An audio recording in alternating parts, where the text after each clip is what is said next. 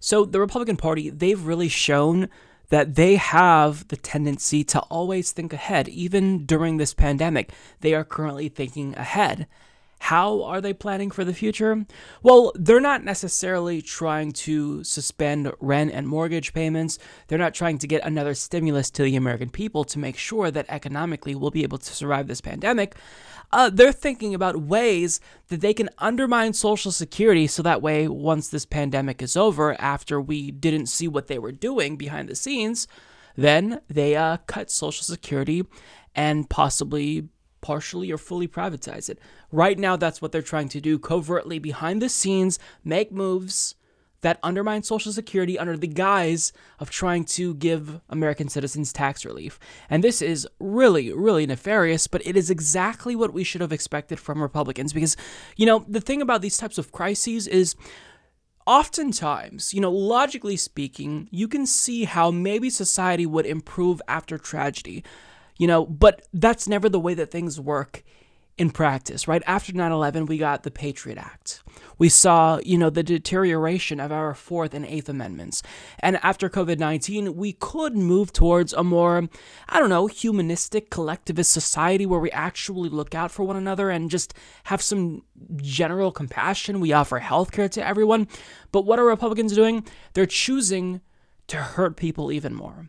So Jake Johnson of Common Dreams explains exactly how they're doing this. He writes, the 2020 Social Security Trustees report out Wednesday found that the New Deal era program is currently in strong financial health and well-positioned to remain so in the future. But advocacy groups are warning that Social Security's long-term finances could be in trouble if President Donald Trump and congressional Republicans are not stopped from exploiting the coronavirus pandemic to make deep cuts to the program's dedicated funding. In a statement, progressive advocacy group Social Security Works said the annual trustees report projects that even if Congress took no action whatsoever, Social Security not only can pay all benefits and associated administrative costs until 2035, it is 91% funded for the next quarter century, 85% for the next half century, and 82% for the next 3/4 of a century. Though the exact impact of today's pandemic and economic conditions will not be clear until next year's report, Social Security's strength will shine through next year as well, said Social Security Works President Nancy Altman. Social Security is built to withstand today's events. The trustees' report came after Senate Majority Leader Mitch McConnell, a proponent of Social Security cuts, claimed Tuesday night he was concerned about the rising national debt following the Senate's passage of a $480 billion coronavirus stimulus package. Let's weigh this very carefully because the future of our country in terms of the amount of debt that we're adding up is a matter of genuine concern, said Mitch McConnell. McConnell's rediscovered deficit hawkery, absent when the center was pushing legislation through the Senate aimed at helping the super rich and large corporations, combined with the Trump administration's continued push for a payroll tax cut, fueled fears that Republicans could be gearing up for another concerted effort to slash Social Security. So this is what they're currently doing. They're trying to lay the groundwork for future cuts to Social Security because they can never just come out and directly cut Social Security because this program, it's so popular that first, what you have to do if you actually want to attack Social Security, and they do because Wall Street has been salivating over it for decades, is you have to undermine it, right? First, what you have to do is concern troll about the deficit, even if, all of their tax cuts to the rich makes them look like hypocrites. That doesn't matter. First of all, you concern troll about the deficit. Second of all, you then concern about the long-term health of Social Security and say, look, we've got to fix Social Security, otherwise it's not going to be solvent. And people are going to lose their Social Security. So if we want it to really, live on, then we have to fix it. Now, that's always a lie. Anyone who concern trolls about Social Security is not your ally. That's rule number one to know about Social Security. But then what they do is once they start to prime people to believe that some type of action has to be taken to protect Social Security, then they find ways to undermine it and make it worse. So what they're doing is they're trying to slash payroll taxes because if they do that, which is the main way that Social Security is funded, mind you, well then the program does in fact have less resources, and then once it actually has less resources, then people are forced to accept the fact that, well, I guess they're right. I guess When they said we have to fix Social Security, maybe we should have listened. And then what's the proposal going to be to fix Social Security? The proposal will be to privatize it either fully or partially. And my screens just went off, but that's fine. We'll keep going. So this is what they do. And you've got to understand that this isn't me just being hyperbolic. Treasury Secretary Steve Mnuchin is already proposing quote unquote relief in the form of a payroll tax cut. And the CARE Act had a provision that allowed the payroll tax to be delayed. So they're trying to offer relief to citizens in the form of tax cuts. And what they're doing is they're targeting the payroll tax very conspicuously. Why?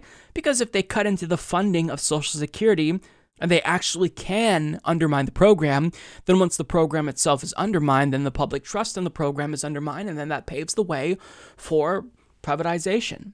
This is exactly what they do. They've used the same playbook now for decades. The same exact playbook.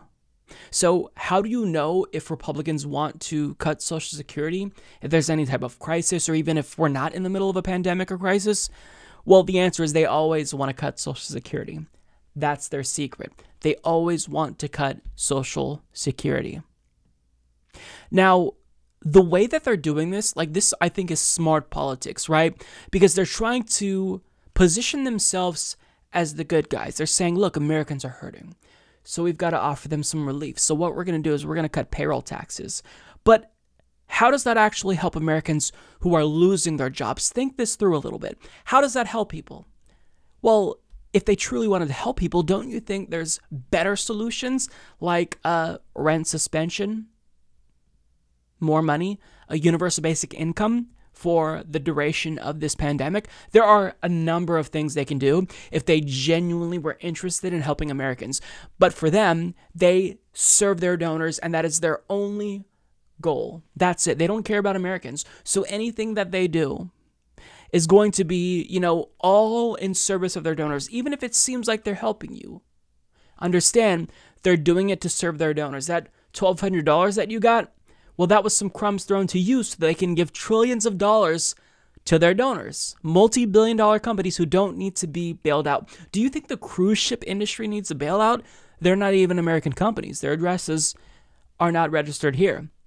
So every single thing this party does, this is a hyper-capitalistic party, is to serve their donors, not help you. So whenever they start talking about the deficit, that is code for, hey guys, let's look at entitlement programs, Social Security, Medicare, Medicaid.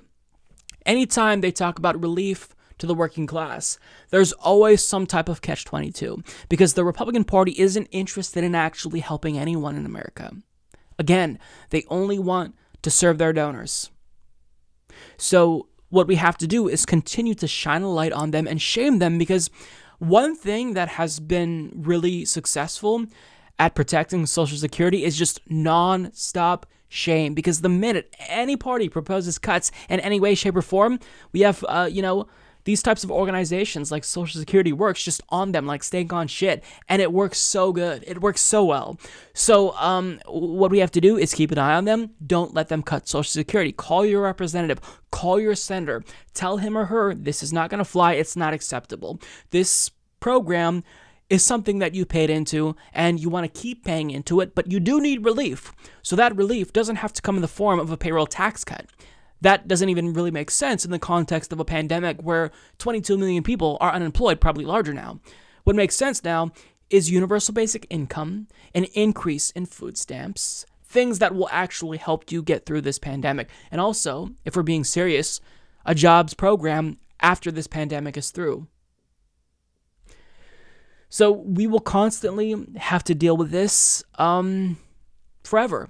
Social Security is a program that will always be under siege by the capitalist forces in our government. And if we're ever able to make progress in the future, imagine we get Medicare for all. That will be another program that will always be under siege.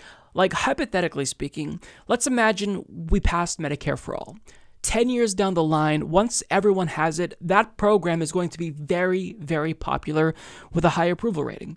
So nobody will be able to directly attack it. So what we're going to see is Republicans and possibly Democrats do exactly what they're doing in the UK, right? Boris Johnson can't just come out and say, I don't like the national health system, I want to dismantle it and privatize healthcare. He can't say that. So what does he have to do? He has to covertly undermine the system, underfund it, so people get less services offered to them. They start to grow dissatisfied, and they start to actually open up their minds to thinking maybe privatization is a little bit better. This is the way that these types of politics works. These are the way bad actors operate in our government when it comes to programs like this that are too popular to touch directly. So just don't let them do it. Don't let them do it.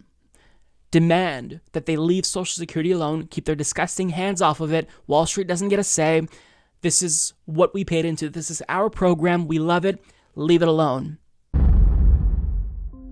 Mike is a total loser, so don't hit the subscribe button, okay? And whatever you do, folks, do not hit the notification bell either.